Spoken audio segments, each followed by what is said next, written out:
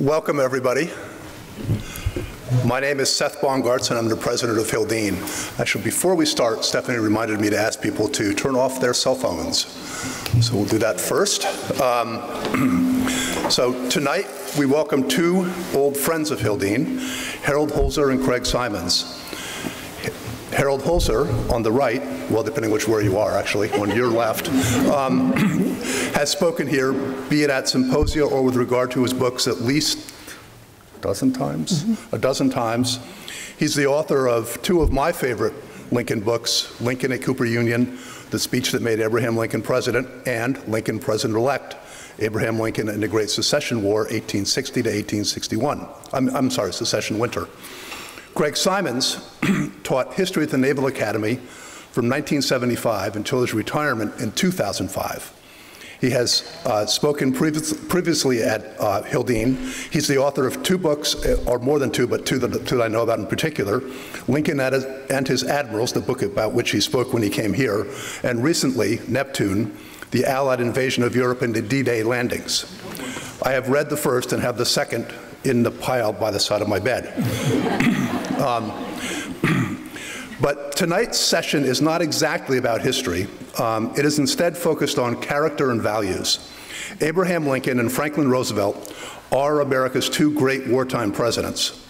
Both were larger-than-life figures, deeply involved in every aspect of the war they oversaw, and both had remarkably comprehensive visions of what the war was about and the opportunity inherent in the aftermath.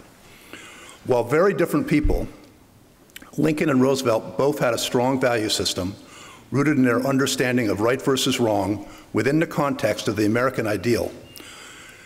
That understanding brilliantly informed the way they utilized the wars they oversaw to shape a better world going forward.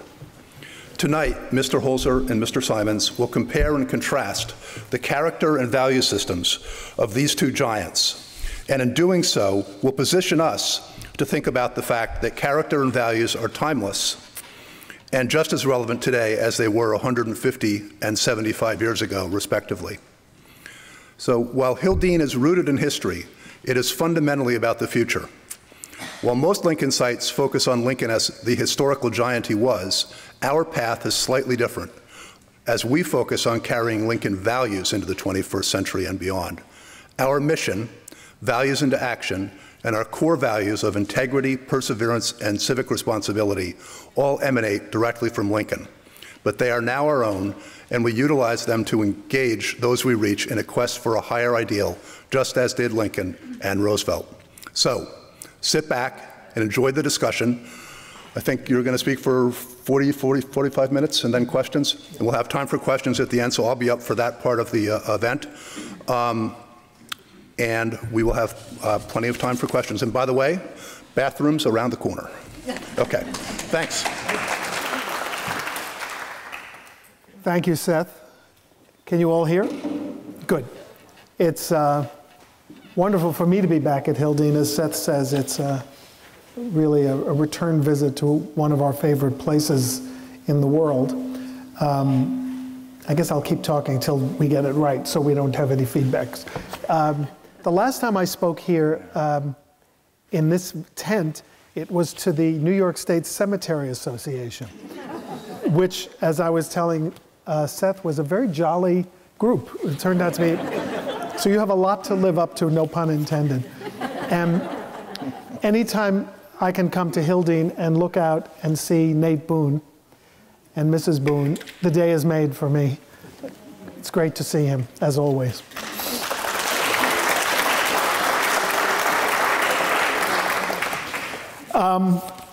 Let me explain how we propose to do our conversation tonight, because Craig and I both write about both Abraham Lincoln and Franklin Roosevelt.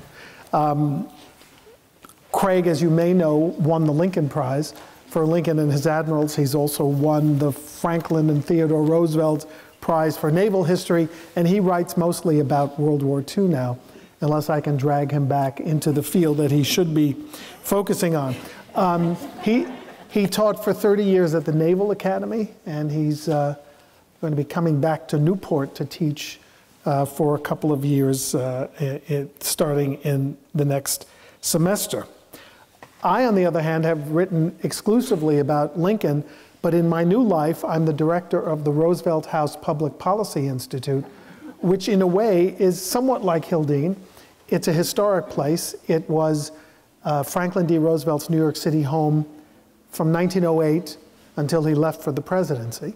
His mother bought it for Eleanor and Franklin as a wedding present, and it is an institute devoted to not only to history, but to current values and concerns in public affairs, public policy, and human rights.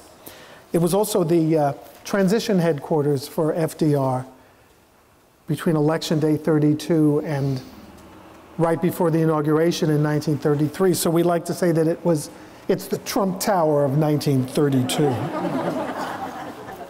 Okay, that's it for my jokes. How are we going to handle the discussion today? So we thought the best way to handle it would be I'll pose the questions and I'll offer a brief Lincoln retort to my own query, and then I'll ask Craig to comment on Lincoln and then to initiate the Roosevelt side of the discussion, and then I'll comment if there's anything left on Roosevelt, and we'll keep going that way until we exhaust ourselves and get ready for your questions. So let me start with a good place to start, origins and education, preparation for leadership and character. And the question is, what did each man as a politician, a candidate, and an elected leader bring to the table as they face the existential crises that roiled their administrations? With Lincoln, I would suggest clearly that when he described his own education on a House of Representatives questionnaire as defective, that was all he wrote. You know, they had a line that said education. You were supposed to fill in your prep school and your college. So he wrote education defective. There was just an astonishing absence of formal training of any kind. Less than a year of schooling altogether, somewhat more rigorous than people realize when there was an itinerant teacher in the vicinity, or in the neighborhood, as Lincoln later wrote in his autobiographical sketch before the 1860 campaign. But again, he had some mentors along the way. He had a stepmother who fortunately brought reading material into their home when Lincoln's father remarried. Other than that, it's an extraordinary mystery to me. And Craig, you take it with Lincoln and then bring us into FDR. Yeah, there's often a lot of talk about preparation for the presidency. What preparation is appropriate for someone who would put himself forward to be chief executive of the United States? And most people know about Lincoln that in terms of a resume, his was pretty thin as a presidential candidate in 1860. He served one term in the House of Representatives. He could have been reelected, clearly, but there had been an arrangement conducted among three of the leading Whigs in Illinois, and they were going to take turns with one another. And when Lincoln's 2 years were up, he sort of stepped aside and allowed his successor to take that over. But that was the extent of his government experience, other than some state offices that he held earlier in life. And some have argued, well, what that suggests is that in terms of training to be a government, you don't really need to be in government. I'm not sure that's true. I think the reason Lincoln was so successful as a president was less his experience than his temperament, and we can talk more about that later. Temperament is a key, I think, to appreciating greatness in a lot of venues, but particularly in terms of politics and the presidency. Now, Roosevelt contrasts dramatically to that. I mean, if you look at the list of presidents, and I know Harold is going to visit the whole idea of ranking presidents in terms of various characteristics, but if you look at them as a group, you've got many former governors, a handful of former senators, quite a few generals, actually, beginning with the first, General Washington, and all the way up to famously General Eisenhower. Lincoln was none of these. He was not a general, obviously. He used to joke about his military experience as a squad leader in the Black Hawk War. He was not a governor. He was not a senator, though he tried twice. But Roosevelt did have that resume. And in fact, I think Roosevelt almost modeled his political resume after his sixth cousin, once removed, Theodore Roosevelt. He was a legislator in New York. He was Assistant Secretary of the Navy, Governor of New York. I mean, he compiled a resume that was not only appropriate for, as we have thought of it traditionally for a presidential candidate, but one that was very, very similar to cousin Ted. So in that respect, they're different in terms of preparation. But where they are similar, I think, is again that curious word, temperament.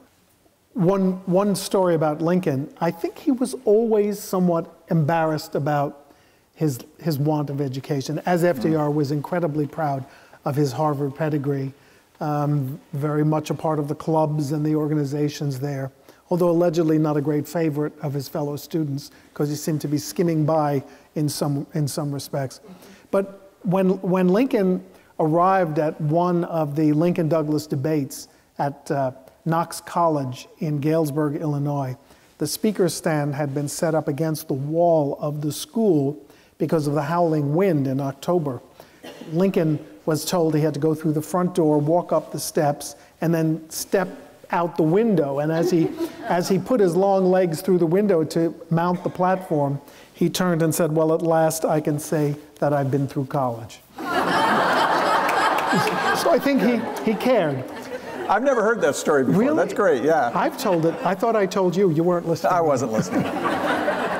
If you had looked at the two presidents of America in 1861 and calculated who is going to be the greater leader, who is going to have more sensitivity, who is going to have better rapport with the military, Abraham Lincoln with his one term in Congress and two failed senatorial bids, or Jefferson Davis, who had been Secretary of War, active military man in Mexico, Senator, U.S. Senator, what would you have chosen? I mean, you've chosen Davis.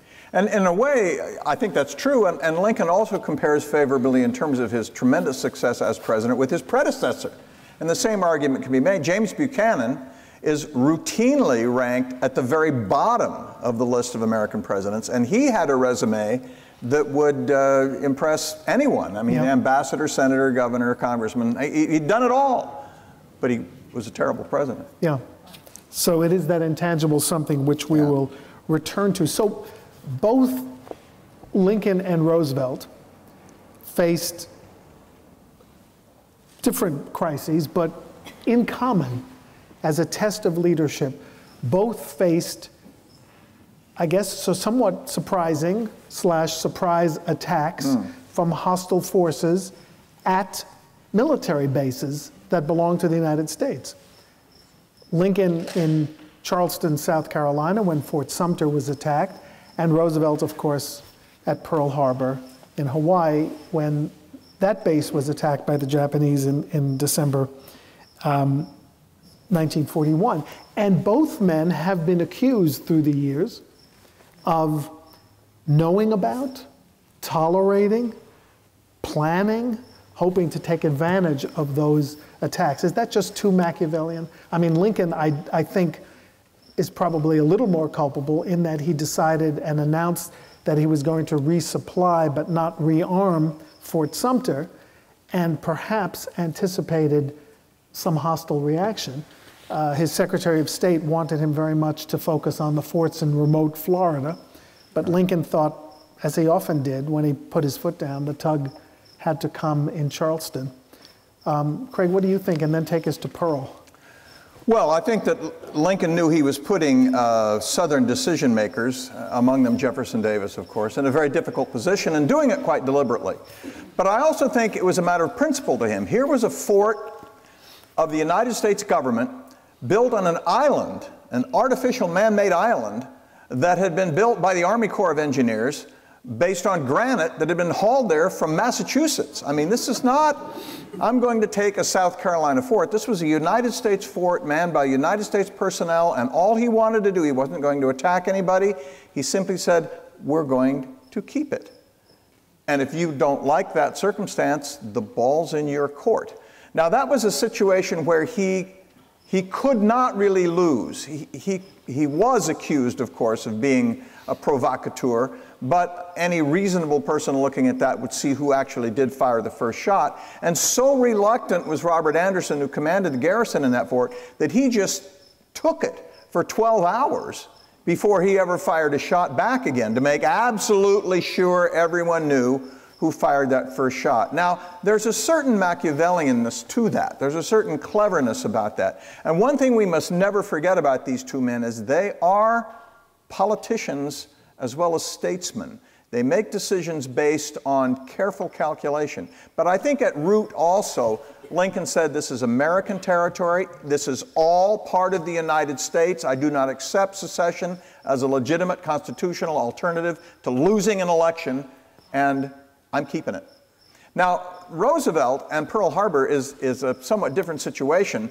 Roosevelt did see placing the United States fleet in Pearl Harbor as a political move, but it was a political move aimed at the Japanese. The Japanese had moved into Indochina. They were fighting a war in China. They had taken over Manchuria. They had eyes on Burma and what was then called Siam, now Thailand. And in order to discourage the Japanese from these aggressive moves southward, Roosevelt assumed that having the United States fleet in Pearl Harbor, roughly halfway across the Pacific, would act as a deterrent on the Japanese.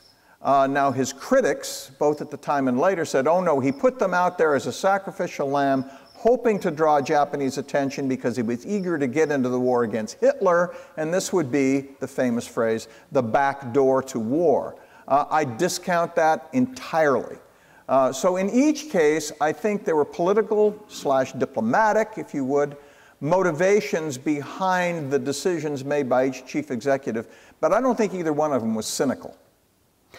I think, now, we can get into that in the questions later if you want. But I think Lincoln benefited enormously from something he couldn't have predicted, which is that, A, it was a casualty-free bombardment. Yeah. The only person who died in somewhat different circumstances than well, excuse me for interrupting, but they were saluting the flag. Right. They said, well, you know, all right, I'll surrender, but you have to let me lower the flag and fire a salute to it. They said, well, okay, you can do that. So they're firing this salute as the flag comes down, and the gun blows up and kills the guy manning the gun. First death in the Civil War. So, and speaking of the flag, because the flag was shot down twice, and then it was reported in some northern newspapers, dragged through the mud before it was returned to Major Anderson, newspapers in the North, both pro-democratic and pro-republican, were filled with reports of this insult to the symbol of America, to the symbol of the revolution. And what happened next can only be described under one of the headlines in these newspapers, Flag Mania. No one saw anything like it in New York until 9/11. Every building was adorned with a flag. Every lapel was adorned with red, white, and blue lapel piece, not the kind we have today, but ribbons. And it exhilarated and galvanized the nation. Yeah. I mean, as did Pearl Harbor. As did Pearl Harbor. But let me ask you about the Pearl Harbor circumstance. Was there any immediate pushback on lack of preparedness? Because Pearl Harbor is a casualty-riven field. Absolutely there was, and continues to be, by the way. This is still a controversy. Admiral Husband Kimmel was the commander of the fleet that was devastated that day, and Lieutenant General Walter Short was the commander of the base. Now, technically, the base commander, you'd expect a Navy guy to say this, right? It's the Army's fault, see? The Army is supposed to guard the base, and the fleet is supposed to be prepared for offensive activity.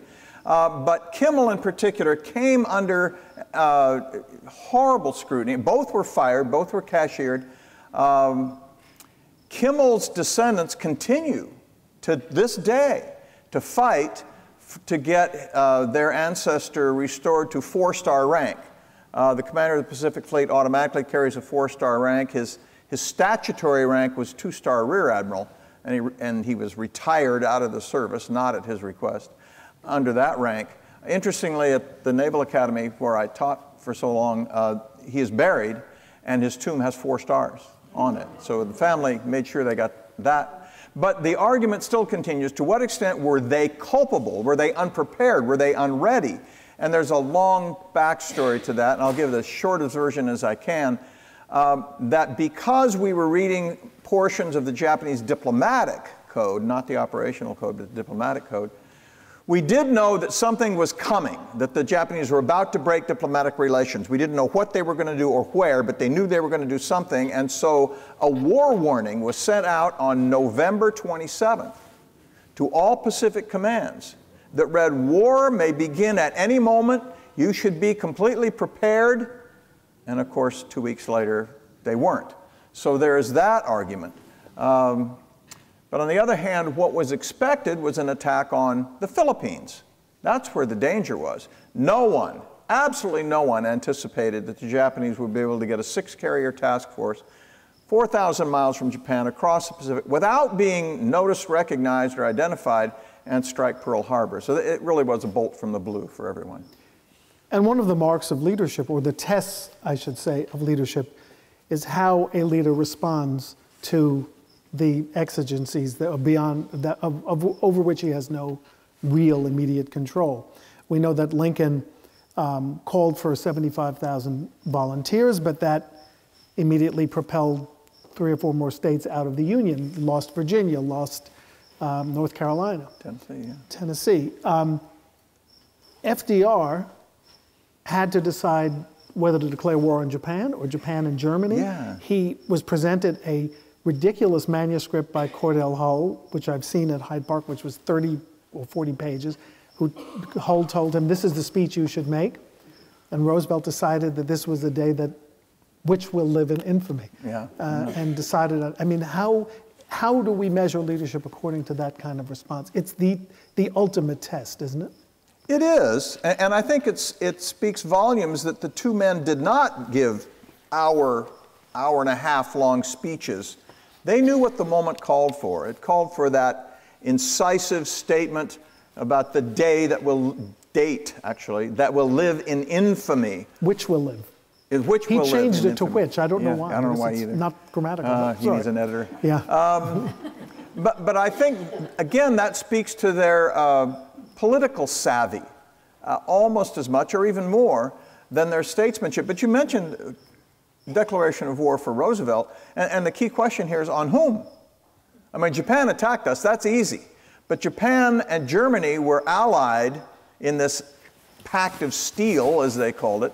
Technically now, it doesn't mean that we're at war with Germany when Japan attacks the United States, because that pact said that each nation, that is Japan and Germany, would come to the aid of the other if attacked.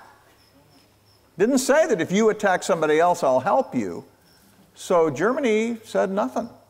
And Roosevelt said, well, I can't really declare war on Germany just because Japan attacked the United States.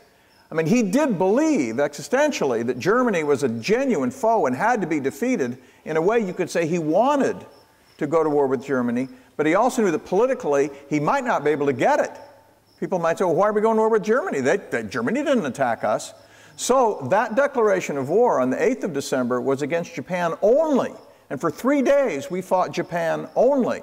And then Hitler declared war on the United States. You can almost imagine Roosevelt going, you know, got it. You mentioned how each knew not to make long speeches. Roosevelt is talking to Congress and also the radio audiences, ultimately the movie newsreel audiences.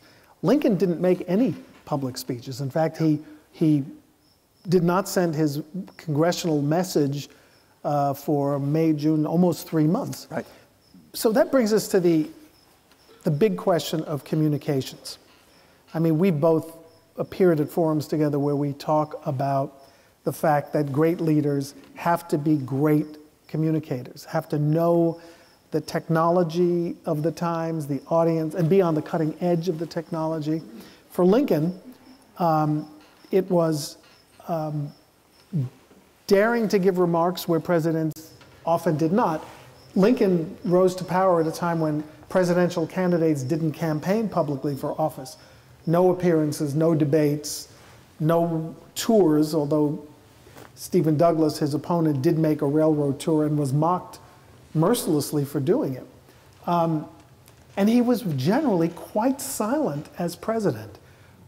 the Gettysburg Address and the inaugurals are exceptions to the rule of presidential silence. What he did was issue messages in the form of letters to people that he's had published in the newspapers. That was revolutionary, and you can... And very clever, I think. Very clever. I mean, in a way, he wanted to communicate, reach out beyond to the people, to the electorate, to the voters, to the citizens.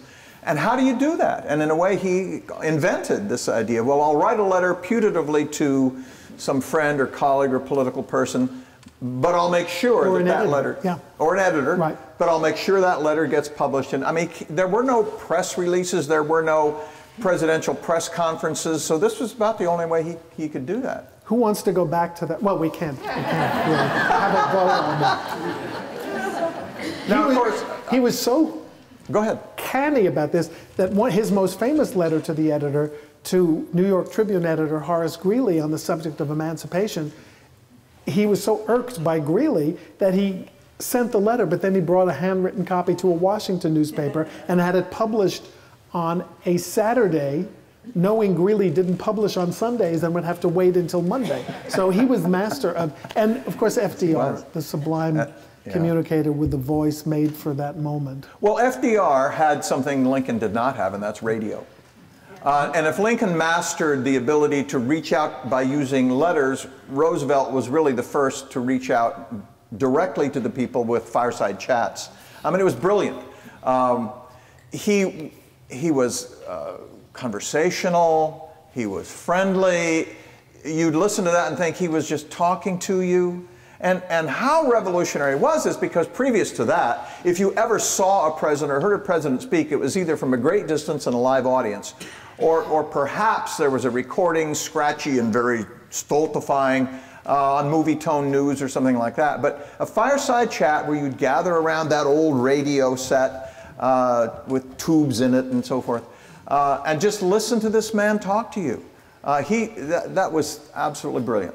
And just to hammer that home and to make a Roosevelt-Lincoln connection, the existing newsreels of the dedication of the Lincoln Memorial in the 20s, with Warren Harding speaking, you see Harding going like this as he speaks to gesture to a large crowd. There's no amplification, and it's a silent movie. Yeah. There's only 10 years between that moment and Roosevelt's ascent.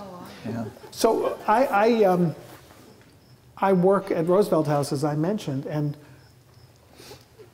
2 floors below me is a parlor, and it's the parlor where FDR delivered a radio address a couple of days after his election from in front of the fireplace, with his mother and his wife and a couple of his children in the room.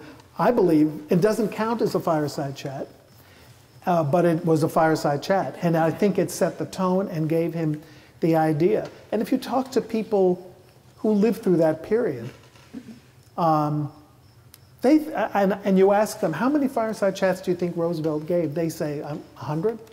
No, it's like a handful. Yeah. But they were so powerful and memorable that people remember them always. And by the way, that first radio address from Roosevelt House was considered by some to be quite improper and scandalous. Yeah. It was akin to tweeting. Presidents didn't go on the radio to talk to people. It just wasn't. Well, I was going to follow up on that. If we got Lincoln and the letters, and we've got Roosevelt and the radio, John Kennedy and the television, and now we've got tweeting. Right. So. But President Obama was also used social media. Yes, as known that's before. true. And now we have, but he didn't communicate as directly and as frequently as President Trump does. So that is in the line of mastering new technologies, without question. Lincoln did something else. I didn't even write about this in my book about Lincoln and the press, which I regret. In the last few weeks of the war, Lincoln was at the front for most of that period, visiting General Grant and the Army of the Potomac. And he sent a series of letters, wires, this is important, I shouldn't have said letters, to Secretary of War that were then published in the newspapers. Through that device, Lincoln bypassed the press, the Secretary of War. He became his own Ernie Pyle. He was reporting from the front. He was practically a newspaper man. And that's, again, another novel thing. Let's talk about the press. Lincoln lived in an era of partisan newspapers, openly partisan newspapers. Democratic papers were proud to say they were so, Republican papers equally proud to carry, did I say Republican twice? Republican and Democratic. No, you didn't. Okay. And their coverage was totally, openly, celebratorily biased. That changed. Fox and MSNBC. It was like Fox. Well, but Fox and MSNBC both say that they're the only genuine, that's true, straight arrow news. That's true, and these guys did not. These guys were admitted that they were, and often their names were Democrat or Republican. Yeah. To drive that home. FDR created the press conference, did he not? That was his. FDR, and again, it's the same, back to the temperament question, it's the same kind of thing that he developed on the radio with the general audiences. He developed with the press in the White House. Now, of course, he was physically immobile. We all know that now. Believe it or not, you'd be amazed at the percentage of American citizens who did not know during the Roosevelt presidency that he had legs that did not work. They would not film him. They would not show him with his braces or in a wheelchair, just by general consent. It was rude, it was impolite, they just wouldn't do that. And in the same spirit, because he was sort of affixed to his desk, the press would come to him. He didn't go down to the press room, the press came into his office. And they would gather in a circle, and a few would be seated, and many would be standing, and they'd be holding their pads and pencils. Pads and pencils, remember those? And he would just start chatting with it. Well, boys, he would say, I got a few things for you today, and he'd lead off, and they would ask questions, and he'd say, well, this is just between us, and then he'd tell them something, and nobody would print it, because he said, this is not for general distribution. Can you imagine that happening today? And he made them laugh, and they made him laugh, and they'd kid back and forth, and then he'd say, oh, you know, wait a minute, that thing I told you before, don't print that either. Right. And they wouldn't. And so that kind of relationship, they were almost his acolytes. I mean, they were, you know, fans. Now those he did frequently. That was once a week for he did 12 all the years. time. Yeah, yeah. And those of you who remember the movie Yankee Doodle Dandy will remember James Cagney as George M. Cohan as FDR in, I don't know what the musical it was, they were excerpting I'd Rather Be President or something. And he says, gentlemen, this is off the record. Yeah. That's my Cagney imitating Roosevelt. And he said off the record. Yeah. And it was. But let's also talk about the limits to his generosity. All men, as you said, he said all men, boys. All whites. Mm-hmm. There was the Chicago Defender, I think is the name of the paper, was very annoyed, and loudly so, and appealed to Eleanor Roosevelt about being excluded from the press conferences on the basis of race. There were white reporters who would go out and feed the Defender reporter who was outside the gates of the White House. Right. So, you know, it's generous, but within constraints. Let me follow up on that. Just probably I'm anticipating a question I assume you're going to ask in the future, but let's jump on it now. And that is that Roosevelt dealt with a Congress that for the first 100 days was famously kind of a pet Congress. It was very heavily Democratic. The Democrats dominated both houses of the Congress, and he got a lot of things done. But a big percentage of that Democratic majority were sometimes called boll weevil Democrats, the Southern Democrats, what we would consider socially conservative Democrats today, all of whom today are Republicans. And if Roosevelt pushed too hard on questions of race, he'd lose them. And then he wouldn't get, you know, Lend-Lease. Then he wouldn't get Social Security. Then he wouldn't get, and Eleanor, as you well know, was always after him, you know, to push harder. And he'd say, Eleanor, Babs, I can only do so much because I got to get these other things. That was his argument. That was his argument. That was his argument. You're not buying it. Well, I think in the New Deal programs, he would have gotten them passed because they were social conservatives, but in terms of government spending and initiatives, they were at that point as progressive as anybody, the boll weevils, the Dixiecrats. What I think he was careful about is making sure that programs were race blind. He wouldn't do that. Yeah. He restricted housing things and labor laws, and that was the deal he got for not filibustering these bills. Yeah. So, Yeah, it's a mix. And I think if we're going to go back to Lincoln as well, if I can tie this back in, Lincoln and emancipation is a big question. We could spend several hours on that one. And there are those today who criticize Lincoln for being too slow. He didn't act right away. He waited a long time. And then even when he did, he said, no, well, it's only emancipation for those who are living in areas occupied by the Confederates, so that those in areas where we have control, you guys are still slaves. What's the matter with this guy? Why doesn't he just do what's right? Because he could only do what was possible. And in the same way, every politician has to say, I can only do what's possible. I know what's right. And I'm going to go in that direction as far as I can go until reality tells me I can't go any further than that, and I'll have to hope for a change. Well, here's an interesting story about Lincoln.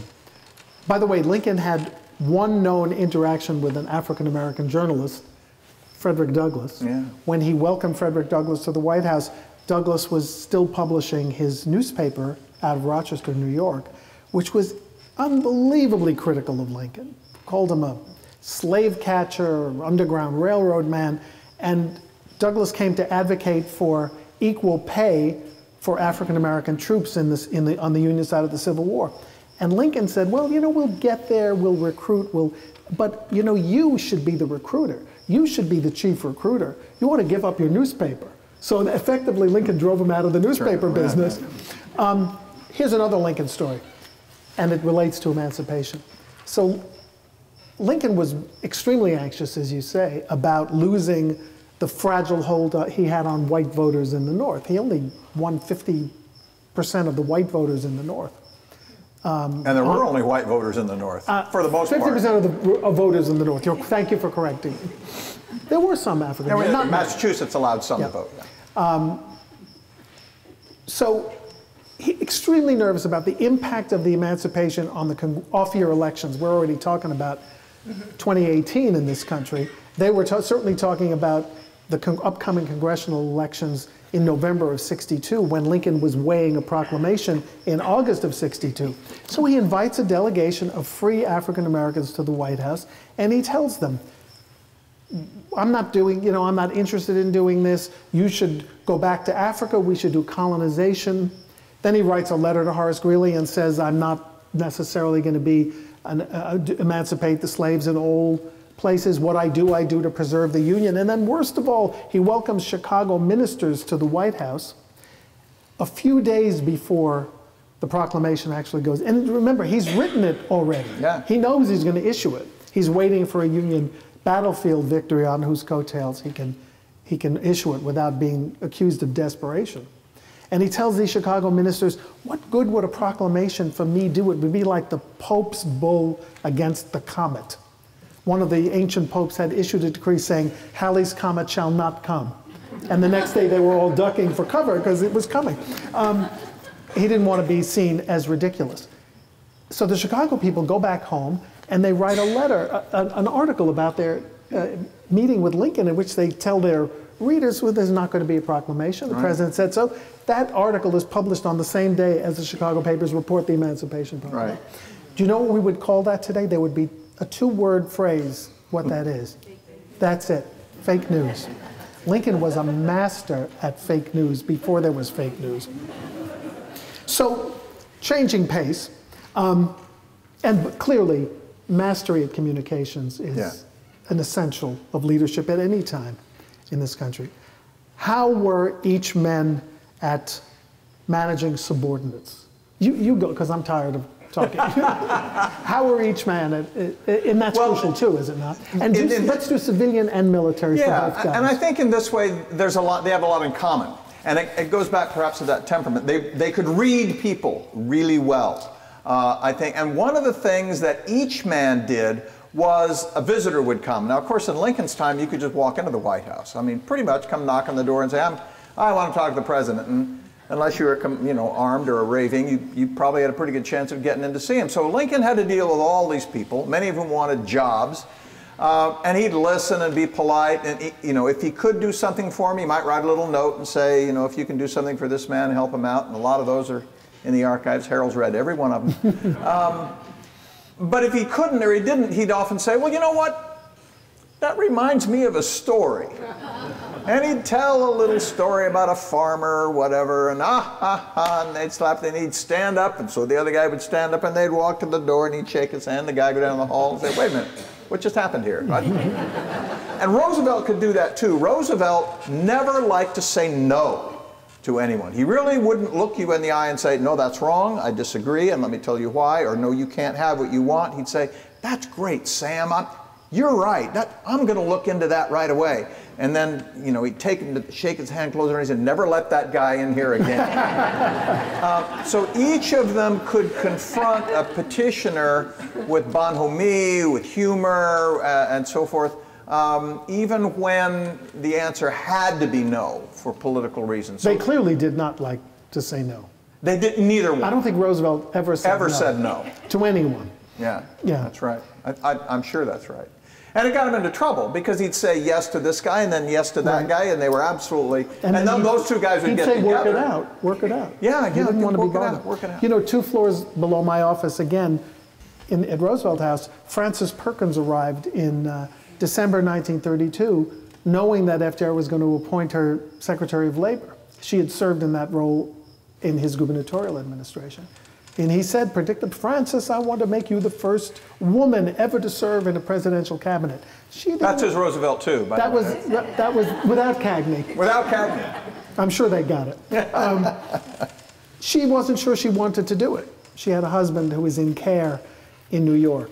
So she said, Governor, only if you do workman, senior, whatever we call it. She didn't say Social Security. I've ruined my story. Only if you do a program for the elderly, as we've done in New York, as we've started to do. And he said, yes. So she became Secretary of Labor, and that's where Social Security was born. Thank you, Frances, right 2 floors below my office. But what about, and of course you write about Lincoln and his, and I think what Lincoln used his size to advantage with ushering those people out of the office, because he was a big man. Roosevelt had to do it through charm. Yeah. He wasn't doing it through physicality, although he was physical in his. Well, he had been a robust young man. Very much so. And he had that self-confidence. And there's something about confidence, and that, besides temperament, confidence is another thing you have to have. I imagine most people who run for president probably have a healthy enough ego. But self-confidence convinces other people that you have something, even when you don't. Yeah. And he, that charmed childhood, whether he was a C- student at Harvard, but he was at Harvard and he was in all the right clubs and all of this business, and he had been handsome and tall and athletic and successful, and he retained all that through those many years when he was none of those things. And in terms of managing, FDR's cabinet, Lincoln's cabinet, FDR's military a team, and Lincoln's. I mean, you can say that Lincoln did pretty well with his cabinet. He had at least one member of it who was openly craven and wanted to be his successor as president. In those days, cabinets were picked exclusively geographically, not by gender, not by race, not from Goldman Sachs. They were all from different areas of the country. Well, I have to satisfy Indiana, Ohio, Pennsylvania. That's what a balanced cabinet That was a balanced then, cabinet, all, of course, male. And Lincoln did a pretty good job with that. He had less success early in the war with assembling a military team. And I'll punt it to you and ask if you agree, and whether you think part of that was attributable to the fact that so many Southern-born, West Point and Annapolis-trained military people left to fight for their native soil, the Confederacy. I'm not going to buy the argument that having West Point-trained personnel on your side is a great advantage. I'm just not going to go there. That's Annapolis talking. Okay, no more West Point jokes. I'm done with those. But I will say this about, our friend Doris Kearns Goodman wrote a book, Lincoln's Team of Rivals. And that suggests something about the cabinet. He had not only geographical distribution, he had Democratic and Republican distribution. He tried to get Southerners in his cabinet. Of course, most of those said, we're not even in your country anymore. How can I be in your cabinet? But he seriously tried to do that. And Roosevelt did much the same thing. Most people don't appreciate that in 1940, 41, when war was looming, already raging in Europe and looming on the horizon from the United States, that he invited the two members he had just run against in the election, Alf Landon as president and Frank Knox as vice president. It gave them cabinet appointments. He wanted Alf Landon to be Secretary of Commerce and Frank Knox to be Secretary of the Navy. Landon wouldn't do it. He said, "I'll only do it if you'll sign a written pledge that you won't run for a third term."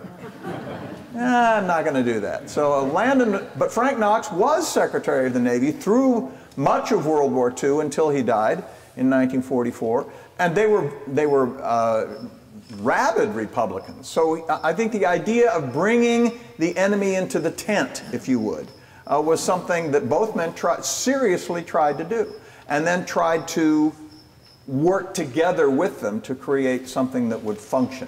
And both men could do that in part because of the national crisis.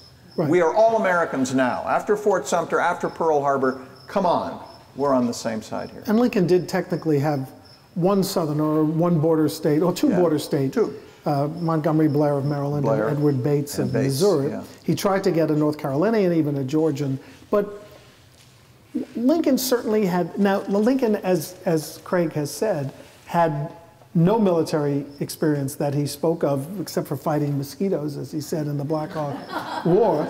Those were his enemies. And he had some problems in the beginning. He had a 75-year-old general-in-chief who could barely mount a horse at that point. And he had a young pretender angling for that job who was a little difficult, who was a Democrat.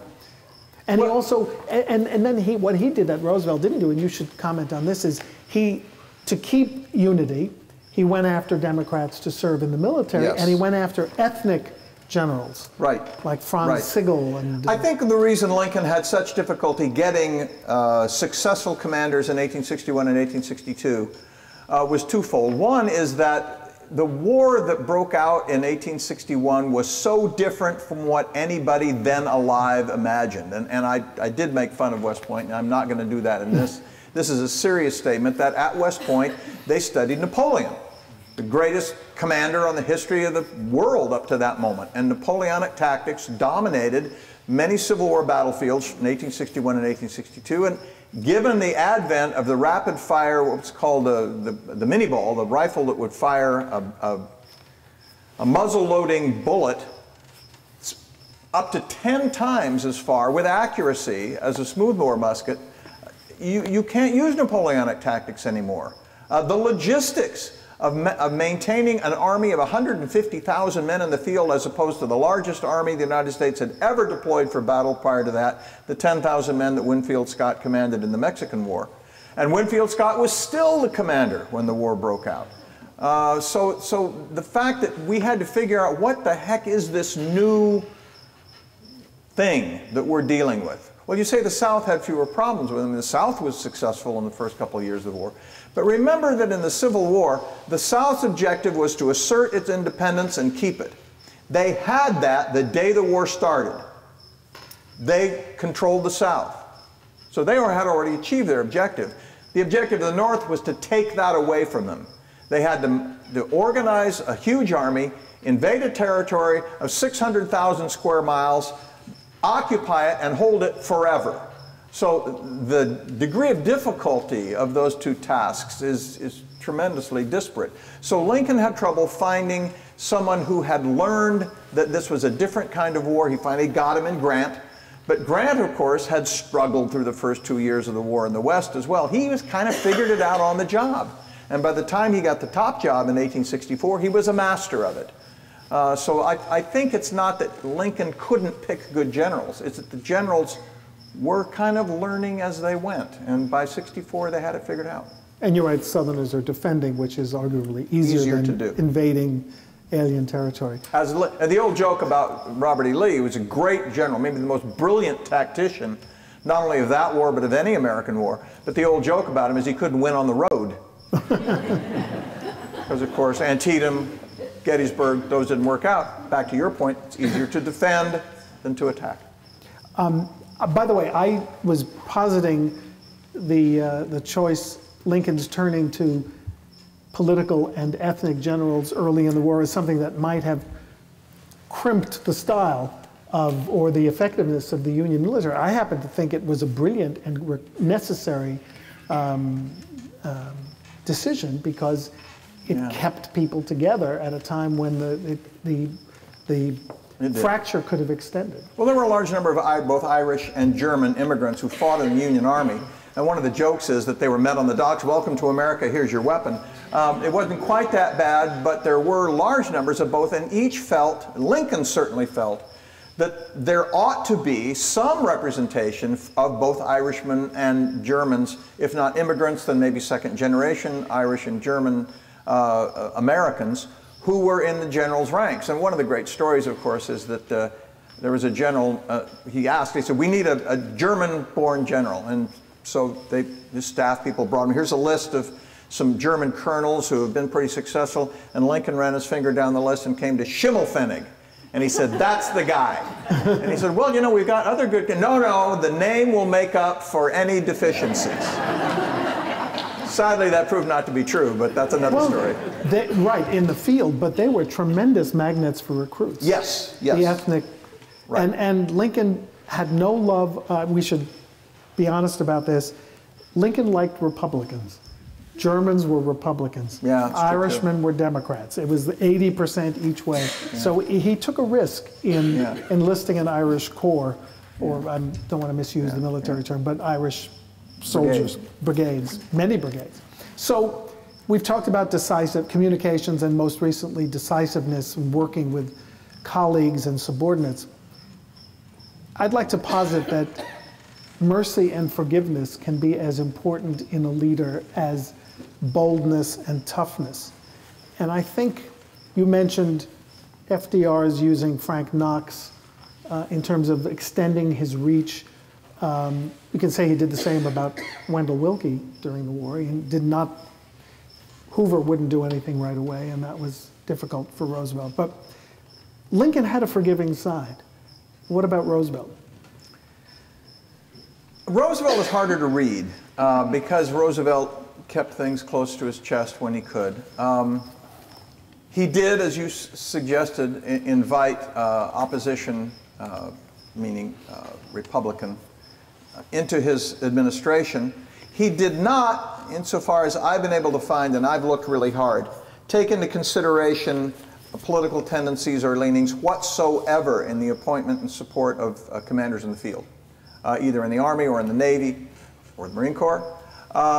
That was irrelevant to him. He did love the Navy, by the way. Yeah. His experience, not only his experience as Assistant Secretary of the Navy during World War I and briefly in the Western Front, where he accompanied a railroad gun crew over to the front, desperately wanting to get into action like Cousin Ted had done.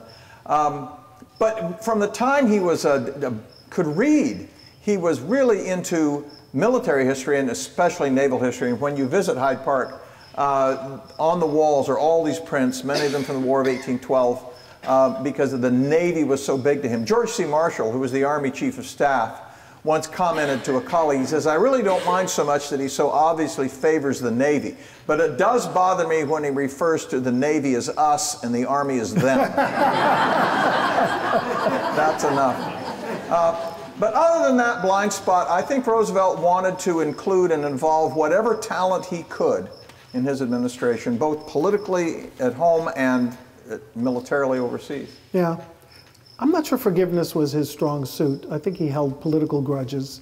I mean, Al Smith is a classic one, although the feeling was mutual. Lincoln famously vented his disappointment without transmitting it. After the Battle of Gettysburg, he wrote a letter to General Meade, who had won the battle, but had elected not to chase General Lee back to the Potomac River because it was so hot, there was so much death, so much destruction, so many wounded, whatever the reason.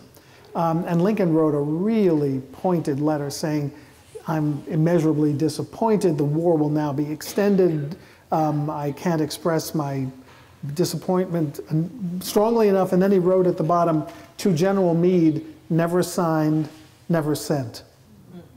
It's a good thing to remember when we email today. You can write it, but don't always send. Well, there is an FDR equivalent to that, I think, in his treatment of Douglas MacArthur. Franklin Roosevelt thought Douglas MacArthur was, Roosevelt's words, the most dangerous man in America. I mean, Huey Long was another one, but MacArthur was too, because he was fundamentally not a Democrat small d. I don't think he really believed in the rule of the people. He believed in rule of those with the greatest brain, which was obviously his own. And frankly, MacArthur was insubordinate, not just to Harry Truman during the Korean War, but he was insubordinate to Franklin Roosevelt during the Second World War. He was a thorn in Roosevelt's side all the time. He conducted, quite frankly, a terrible campaign in the Philippines from December of 1941 until he was ordered to depart Corregidor 4 months later. And of course, eventually the garrison there had to surrender. And how did Roosevelt handle this? He gave him the Medal of Honor and command of the Southwest Pacific. Now, that wasn't quite forgiveness, but it was recognition of the fact that we're in a dark time and we need a hero, and this guy looks good in the movies. And Americans admire him, and I'm not going to take that away from them. And he left Douglas MacArthur in command. Though when a decision had to be made as to whether MacArthur would command the main route to Japan or whether the Navy would command the main route to Japan and the Central Pacific Drive, the one that ended up finally Iwo Jima and Okinawa, Roosevelt chose the Navy. MacArthur never forgave him for that. So that tension was always there, but Roosevelt let it go. That's a really good example. I think we'll do two more questions between us and then ask if you have questions. I did want to get to one point that I'm really interested in, and it's a subtle one that's hard to pin down with precision. I think each of these leaders evolved significantly. The Lincoln who gave the second inaugural address about malice toward none, and also about the war that would continue until every drop of blood drawn with a lash was repaid by one drawn with a sword, that it was God's will, was not the same man who promised to enforce the Fugitive Slave Act if it could reverse secession in just 4 years before in the first inaugural.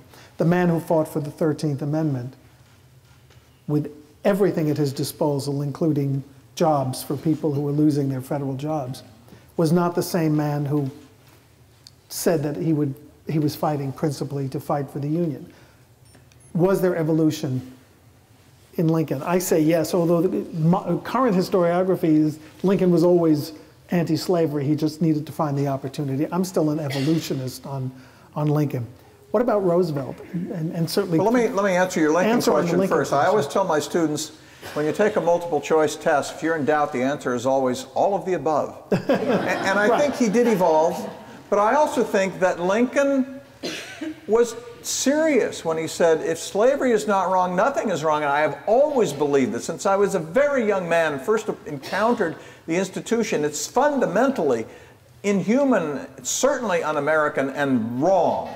And he would do what he could to kill it within the bounds of the Constitution. He wouldn't be Garrison and burn the Constitution as a pact with the devil. He wouldn't be a revolutionist who would overthrow the government. But he would do all that he could, as far as he could go within the parameters of what the public would tolerate, to get that. So I think, and I think part of that evolution was figuring out where that was and how to push that envelope a little further. So let me answer that before we do FDR. I absolutely agree that he was committed to placing slavery, as he put it, on the course of ultimate extinction by strangling it. How that was going to happen, I'm not sure, but it was about creating a supermajority in Congress that could pass. And the timeline on that could be huge. 1900 is what he guessed at one point. No, that's true. In 1862. Where I think he changed is on the powers of a central government to effect change. On issuing a military proclamation, on pushing an amendment, on inhibiting pushback from the press and speech. You're right. That's a good point. Drafting. So I think that's where his fundamental change is. I so agree. Was on FDR? He was pretty big on federal power from the first day, right? Yeah, I think so. I think he saw government as an instrument to make lives better for the American people. Now, of course, I don't want to get into the argument of whether government's the problem or the solution, but I think Roosevelt certainly believed that government could be an effective tool, particularly in a depression, particularly in a time of world war, when we all need to be pulling on the same rope and hopefully in the same direction. So he was, I think, pretty much committed to that. And like Lincoln, how far can I go with this? You know, what will Congress allow me? What will the Supreme Court tolerate? And of course, when the Supreme Court said, that's it, what is it, the NIRA, the NRA? NRA. That you can't do. Well, then we'll change the Supreme Court. And then he found out how far he could go, because he couldn't go that far. Could not go that far. And so I went, okay, and backed away from that. But I think in the same way, he was willing to stretch the outer boundaries of that envelope to do as much as he possibly could. First, to win the war against the economic depression, and then second, to win the war against the Axis. You know what I think both men also had in terms of evolving? They both seemed to wear the suffering of the people on their faces. Yeah. They both lost weight. Looking at those pictures, you can't see them, maybe they're on the podium there. I was going to suggest those, you see those guys?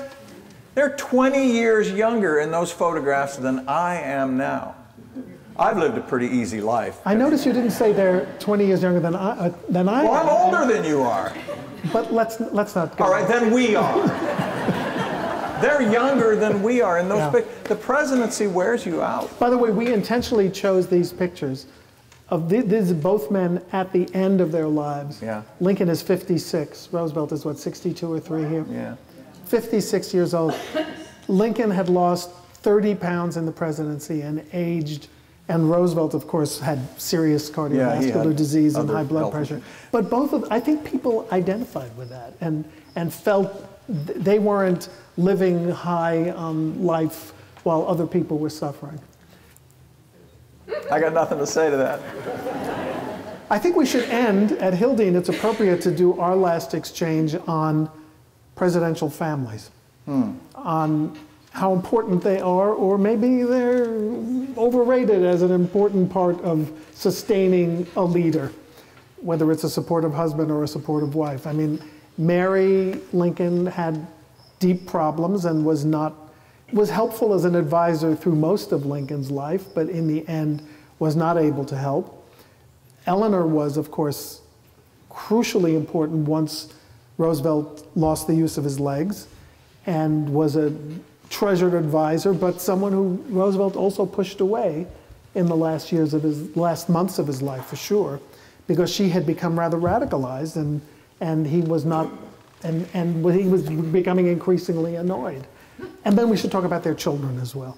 Okay, quickly on Mary Lincoln. I'm more in the Gene Baker school of Mary Lincoln than the Jason Emerson school, I guess.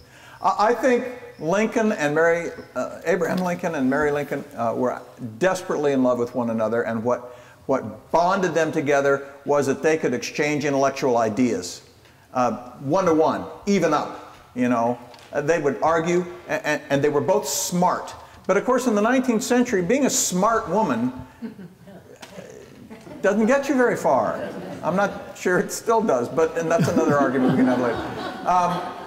So I think their political exchange meant everything to them. Now, Mary, you know, in her later life, had difficulties. No questions about it. But she saw 2 children die in the White House and saw her husband's brains splattered over her dress in front of her face. I mean, if she was a little unhinged, I would be too. So I think she was more of a helpmeet, more of a strong woman, and I think the people who hated her, like Lincoln's first biographer, Billy Herndon, who was, I think, jealous of her and her influence, were unnerved by a smart, capable woman. Before we get to Eleanor, let me respond. Because I don't want anyone to think that I'm in the Michael Burlingame school of hating Mary and thinking that she was the most evil and corrupting influence in the history of Washington. I think she was on an arc of descent. When Willie died in 1862, I think she was becoming more and more ill. I mean, it always astonishes me that when Betty Ford became ill and suffered problems of addiction, she became a national heroine.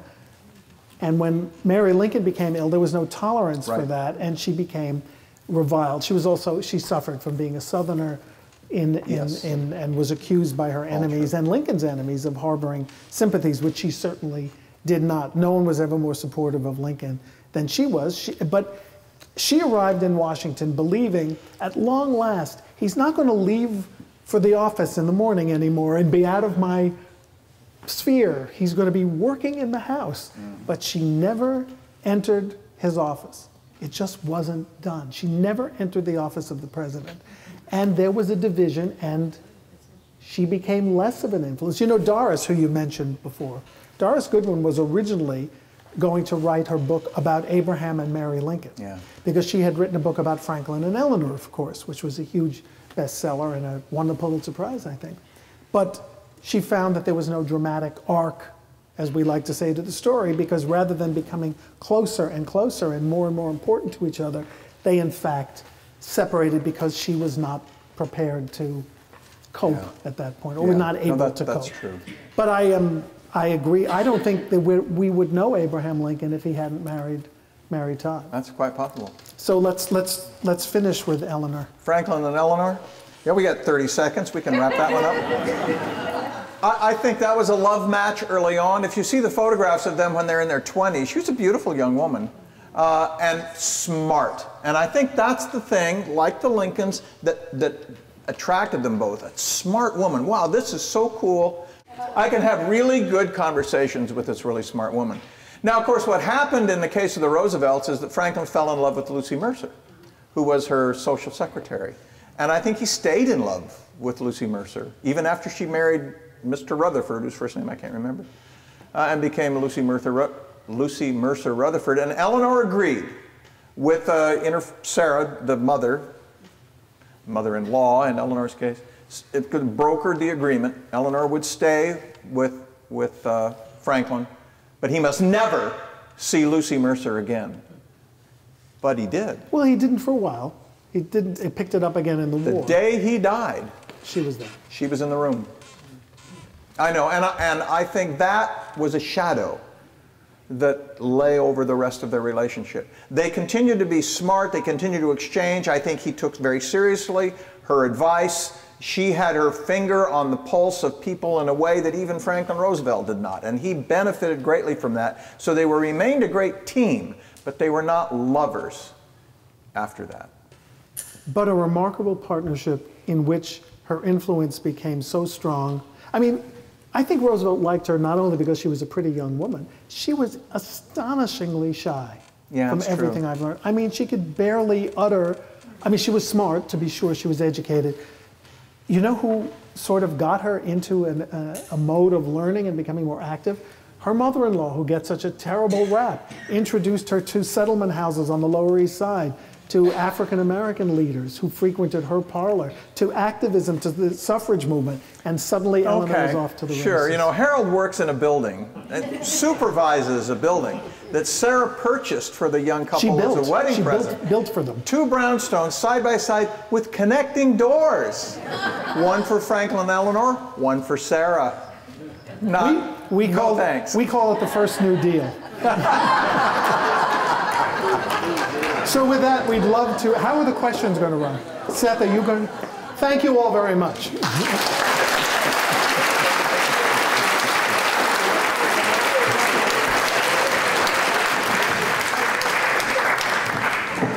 Okay. I've always felt that Lincoln felt that the Constitution was the main thing, was driving him as opposed to the politics. As I can't release the slaves because it's not in the Constitution. It's an inmate of power. I always felt that he felt that way, but I always felt that Roosevelt hated the Constitution. That was the thorn in his side of his entire life. That is that Lincoln, he revered the Constitution, that he could only do what the Constitution allowed him to do because he revered it as a sacred document, but that he always suspected that Franklin Roosevelt looked at the Constitution as something to be gotten around, something that he did not revere, did not love. I think that's an overstatement of the case. I think Franklin Roosevelt very much believed that the Constitution was a flexible document. That is to say, it was written by people who did not know about things like aircraft carriers and radio and things that had to be regulated and and dealt with in a more modern era. And of course, this is still an argument. The whole question of originalism. Do we have to accept what James Madison intended when he wrote that sentence, or do we say, we get the gist of it, James, and we're going to try to apply that to the internet in reasonable intellectual ways? And I think that's the group that Roosevelt fell into. So it wasn't that he despised the Constitution. It did create an impediment for him for some things that he wanted to get done, but I think he believed that it could either be amended or that it could be interpreted in such a way without violating the spirit of the instrument to get things done in an era for which it wasn't really written. And I'll let Harold. Well, I will just put in my 2 cents about Abraham Lincoln. There was no way around the constitutional protection of slavery. It was enshrined, without mentioning the word slavery, in the Constitution. And the amendment process was specifically outlined in the Constitution. But Lincoln had flexibility in his heart and in his philosophy from the beginning. He often talked about the fact that the Declaration and the Constitution were at odds as founding documents. And the way he answered the question to his own satisfaction was that the Declaration was an apple of gold and the Constitution was a frame of silver, picking up from the Bible, that both had to coexist. When it was in his interest to talk about, and his political interest, all to the good, to talk about the Declaration being the principal founding document, 77 years ago, refers not to the Constitution, but to the Declaration, then he stressed that. When it was in his interest to say, I have the power to do the following and I need congressional help to do something else, the Constitution became preeminent. The Civil War was all about constitutionality. I will have a solemn oath registered in heaven to preserve, protect, and defend the Constitution of the United States. People can be divorced, but states cannot be divorced. I will come after you and force you back into the Union. But when he was talking about the evils of slavery, he was talking about the intent of the founders. Both men were extraordinarily flexible. I think that's the heart of it. So I think the difference between them is less than your question suggests. This gentleman. Mr. Holzer, it's my understanding you worked with Steven Spielberg on the script and Lincoln. Was there something about that performance by Daniel Day-Lewis that you saw that just knocked your socks off that maybe we wouldn't pick up ourselves? Okay, so the question for me was, what about Daniel Day-Lewis's performance knocked my socks off? There's something, I don't think there was anything that I saw that you all didn't see. I think, his extraordinary attention to detail was astonishing. He was so attentive to detail that my reward as a script consultant, which was that I would be permitted on the set to visit and consult, was aborted because he said, I don't want any diversions, I don't want any distractions, I don't want any modern people, I don't want any New York people, I just want people around who will call me Mr. President and not interfere. So that's one part that you didn't see, the fact that I was really ticked off that I didn't get to go to Richmond. Here's one part that I think we all can appreciate, and I don't know if you know the details of the performance, probably not. So on the opening day of the shoot, if you remember the movie well, there is a moment when Lincoln is talking to his cabinet and explaining why he thinks he has the power and had the power to emancipate enslaved people, and why that was justifiable in terms of war, and why judgments will still be passed, and why he's worried about the Supreme Court when it rules after the war, and how he has to protect freed people after the war. And there were those who say this, and there were those who say what, and that, and now I believe I have the power. And he slammed the table and said, and his spectacles jumped up in the air and came down. That was all one take on the first day. That's how brilliant he is. Now they filmed close-ups after that and inserted them, but he memorized and recited that in a voice that Steven Spielberg had only heard on a tape recording that he had made to tell the director, this is the voice I've chosen. And Daniel Day-Lewis, who's so brilliant at this, is so inept in technical things that he couldn't get the cassette out of the tape recorder. So he shipped the entire tape recorder to Steven Spielberg. So those are just three backstories, including my own resentment. So now you have a question for Professor Symonds. Professor Symonds, I read this one historical thing a couple years ago. I've tried to find it out about Roosevelt. I've never been able to find it out. And my brother here, who is a Florida Gator, Me too. I know. Told me you would know the answer. We'll find out.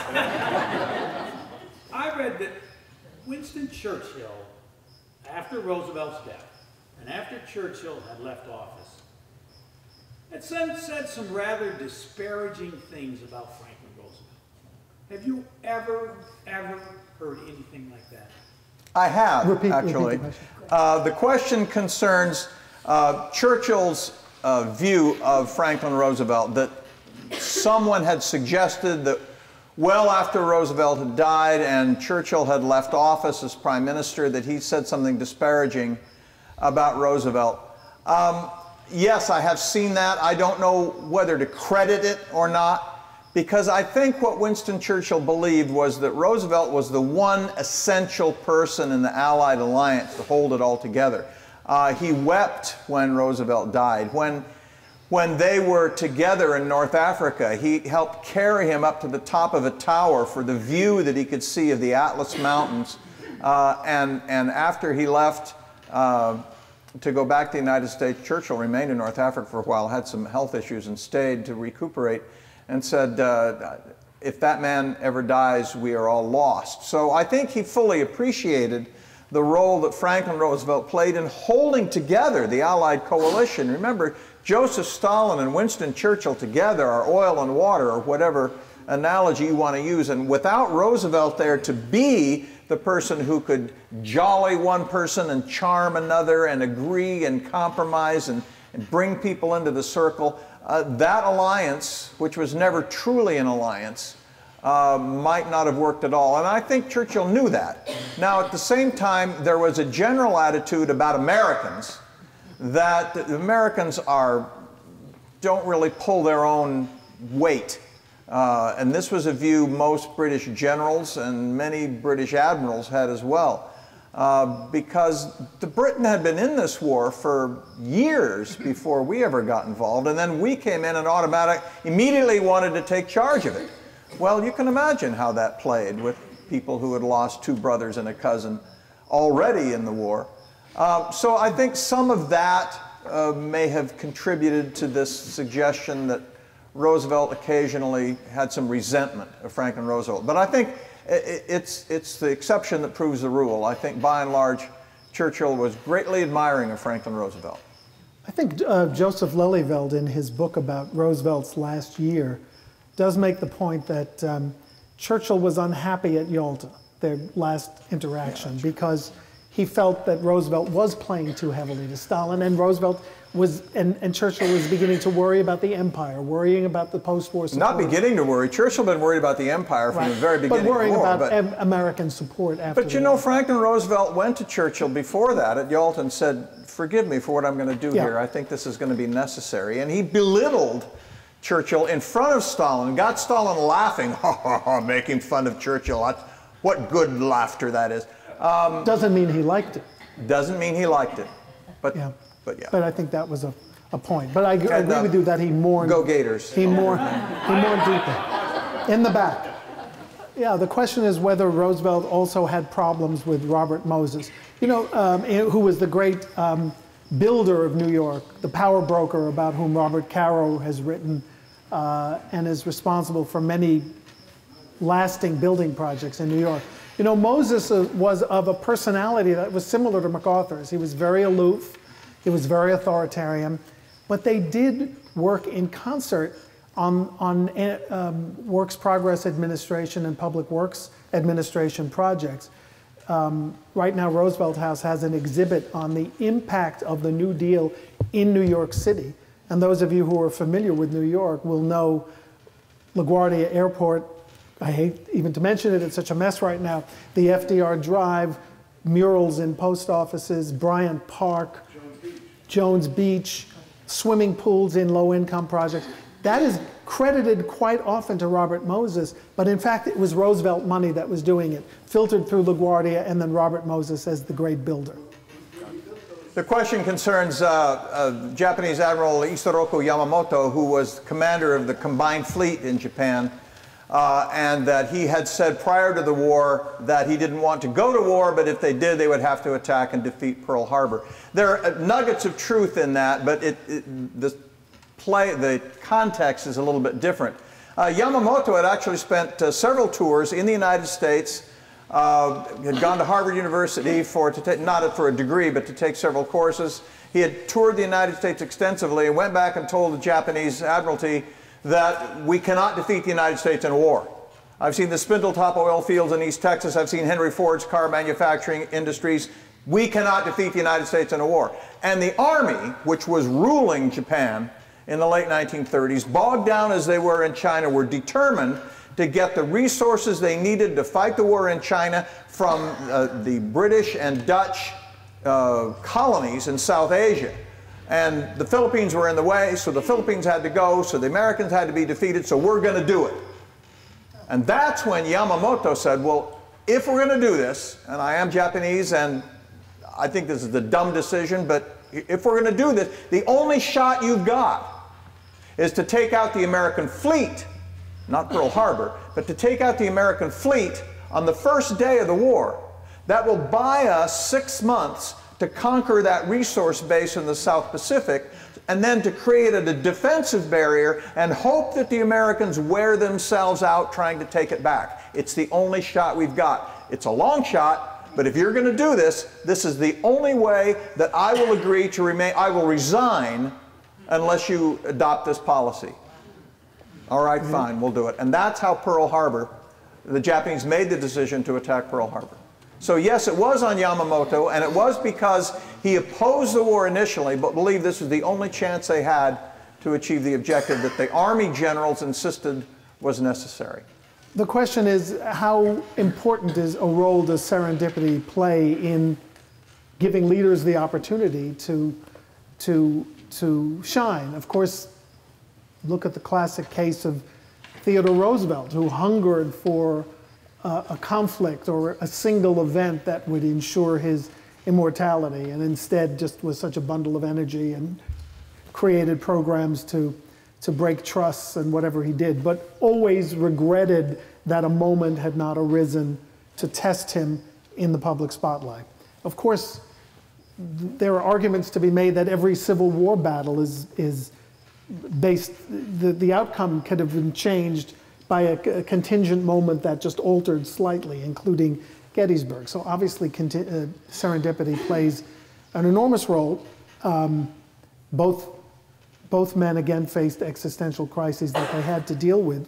And how lucky is it that America has been blessed with leaders like that at moments when we've needed the most? It's just extraordinary. And let me respond to David's reference to Wendell Willkie, too. Yeah. It's interesting, Wendell Willkie became, to almost everyone's surprise, and even his own perhaps, the Republican nominee. And what was expected of him as a Republican candidate was that he would attack the New Deal. This is terrible, this is un-American, we've got to get rid of this New Deal, this Social Security stuff, all this is wrong, get it out of here. And also, isolationism. Stop trying to stop the Germans. I mean, stop cozying up to the British. Stop with all the help that you're giving to the British. It's going to get us into trouble overseas. We want to stay out of that horrible war and maintain our own separateness. And Willkie would do only one of those. He attacked the New Deal relentlessly. But he said, no, in terms of Hitler's Germany, the president is right.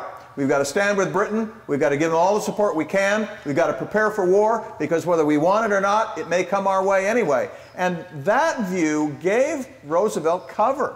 I mean, that allowed him to get through. Lend-Lease passed by 1 vote. And absent Lend-Lease, it's arguable, who knows what counterfactual hypotheses you can deal with, but it is conceivable that Britain doesn't survive until 1941, when Hitler stupidly invades Russia, and then the Japanese attack the United States and change the dynamic of the war entirely. If Britain falls, there's no place from which the United States can invade. a Nazi-dominated Europe other than the East Coast of the United States. And it could be argued that Wendell Willkie's support for Roosevelt's foreign policy, even as he was running against him as a Republican candidate, helped Roosevelt maintain that pro-British policy. So, let me end with one Lincoln quote that may sum up. Oh, sure. Well, we may sum up this question. Abraham Lincoln wrote late in the war to a newspaper editor, and I've always wondered whether he really believed what he was saying himself, or whether he was being modest for effect. He said, "I do not claim to have controlled events, but that events have controlled me."